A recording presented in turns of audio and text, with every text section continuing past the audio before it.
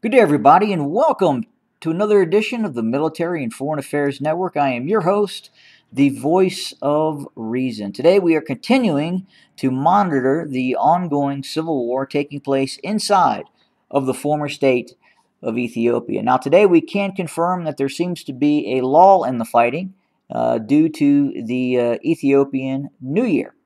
I'd just like to say Happy New Year to all the viewers who are watching the program as we continue to cover this vicious war. Now, with that being said, we have seen video evidence of the continued surrendering of Abiy loyalist forces in the south in the direction of Waldea. We have seen some recent video footage that shows Abiy loyalist forces quite literally surrendering upon first contact with the Tigrayan Defense Forces.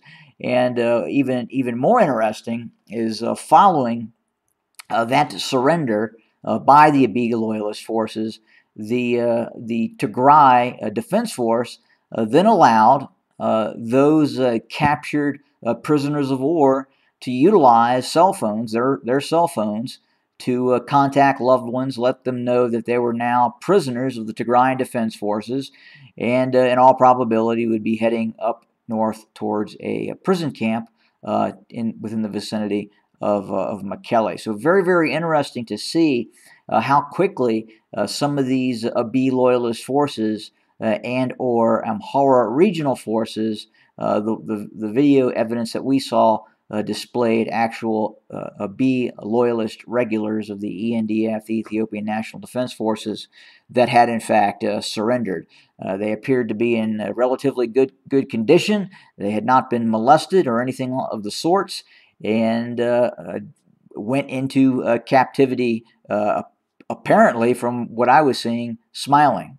So very interesting to see that happening, and it almost gives one to believe that that some of these Abiy loyalist forces are just there because they're there, and as soon as they come into contact with some of these Tigrayan Defense Forces, they then surrender. It's almost like an expectation that that is going to happen. Very strange part of the conflict that I've seen so far. Now, obviously, in other areas of the conflict zone, we have seen vicious fighting taking place, and not the same visual picture of some of these recent pictures of videos that we have received of some of these forces, just of the Abiy loyalists just giving up and not really wanting to fight at this point. So it does go to show you that in all probability morale is fairly low with some of these Abiy loyalist forces,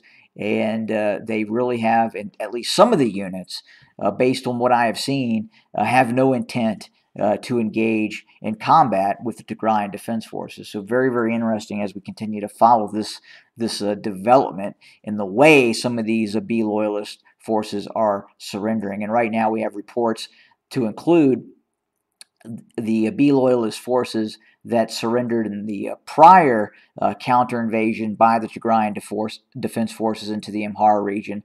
There are now close to over 15,000 ENDF or Abiy loyalist forces now held in captivity by the Tigrayan Defense Forces. That's a significant amount of forces to have been captured by a semi-conventional fighting force, which is the Tigrayan Defense Forces. And the reason I say that is we see both unconventional activity by the TDF, and at the same time, we also see more or less conventional fighting taking place, or conventional tactics being used by the Tigrayan Defense Forces as well. Again, as you look towards Waldea and the areas near Kobo, that attack by the Tigrayan Defense Forces into the Amhara region was more conventional, as is some of the fighting that is taking place near Sokoto and Lalibela in this area.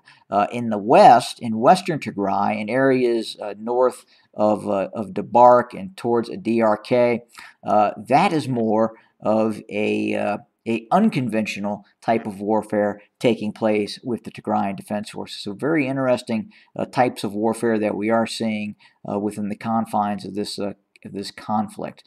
But that pretty much does it for today. Again, Happy New Year, and we will have more content very, very soon once we get it. We're watching some things very, very closely and hoping to obtain some more information about what is happening on the ground here very, very soon. So be patient, and we'll have it. And once we have it, we will absolutely report it for you. And as always, have a good day.